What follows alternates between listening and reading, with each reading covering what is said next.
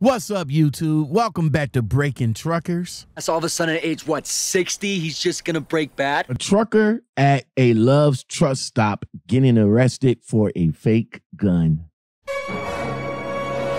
No more wasting time. Let's get it. Hold on.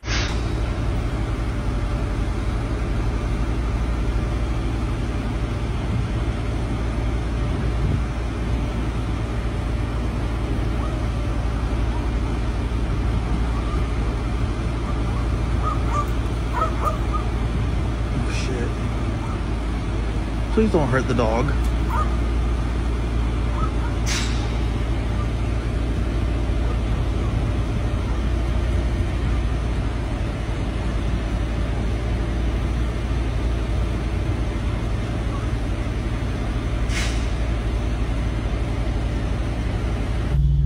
So, long story short about that video, supposedly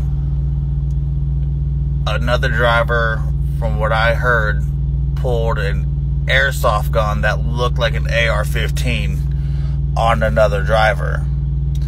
That driver did not know it was a fake gun, so he feared for his life, went and told the truck stop people and called the police. The driver that's truck that was, he went and parked the truck and went and took a shower, thinking the other driver was not going to call the cops and the whole truck stop wasn't going to put itself on lockdown. And yeah, I tend to care about dogs more than people. We got Christopher in the building. What's good, my guy? How you feel, man? I'm all right. I'm not used to all the attention that's on that TikTok right now.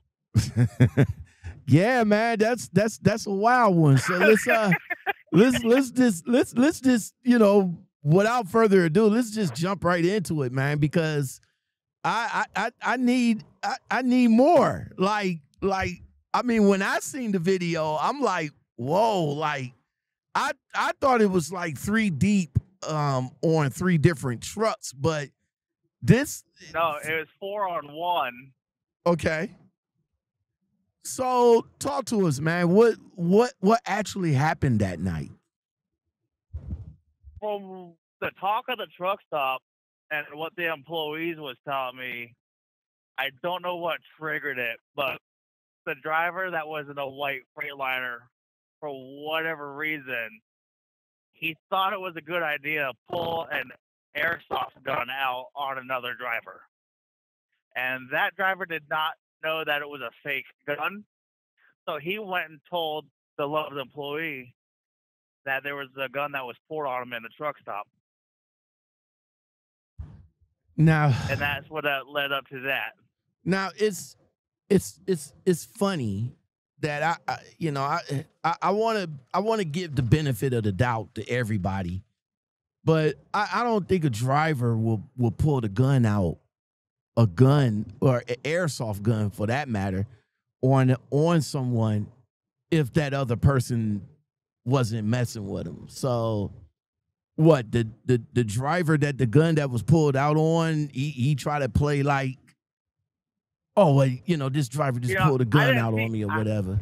I didn't see what happened, but you know how, you know, if you're a driver, you know how it gets, you know, in these truck stops, especially at night when it comes to parking spots, or if it was something that transpired in the fuel island, which I don't think that did because it wasn't busy. You know, tempers get heated up there in the fuel island.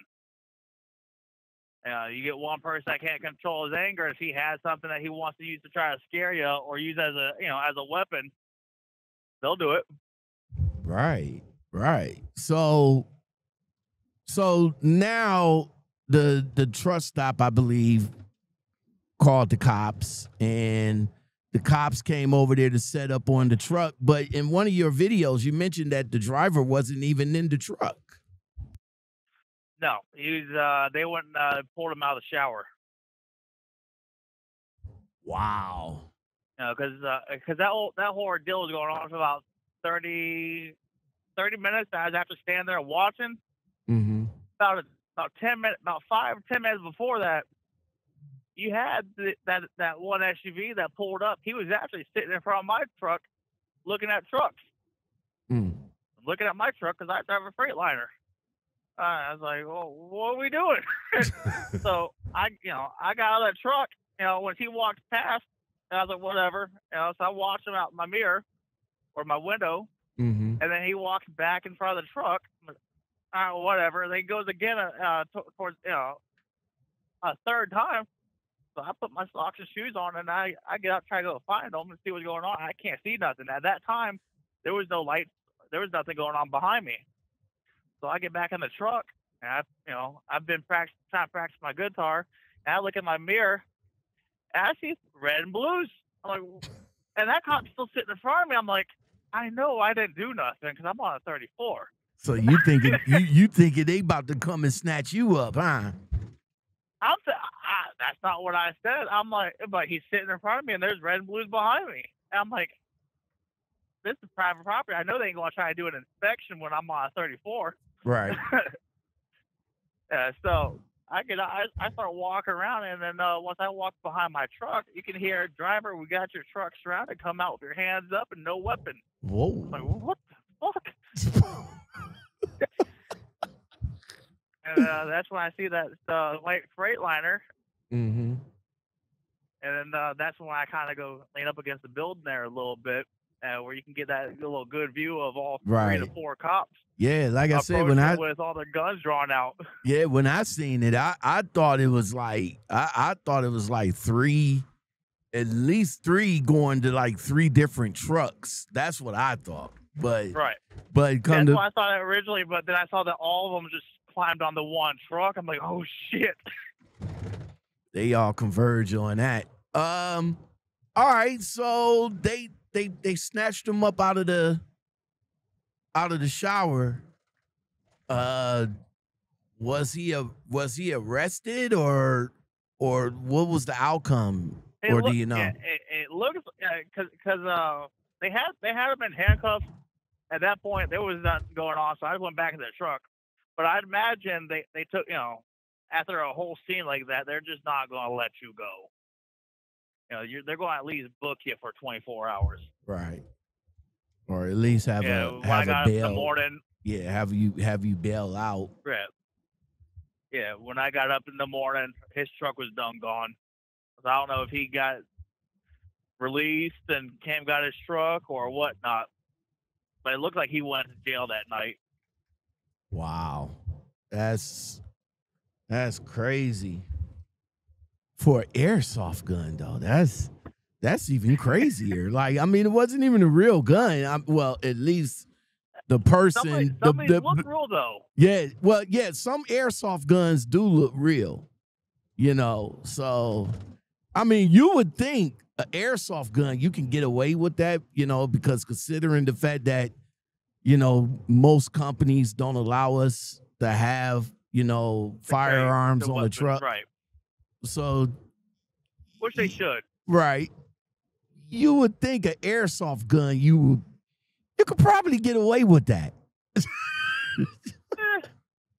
Yeah, but I'll try to go and defend the other drivers though on this one. Mm-hmm. If you pull an airsoft gun out on me and it looks real, I'm not going to try to make the decision if it's real or not. I'm just going to assume it's real. Exactly.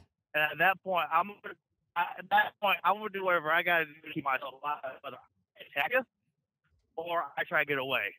Exactly. And I could tell which one I would do. All right, my man Chris, man. Hey, let everybody know how they can follow you, bruh. Oh, I think I lost you. No, I'm still here. Oh, okay. Let everybody know how they can. I how they lost you a little bit. Yeah, let everybody know how they can follow you, bruh.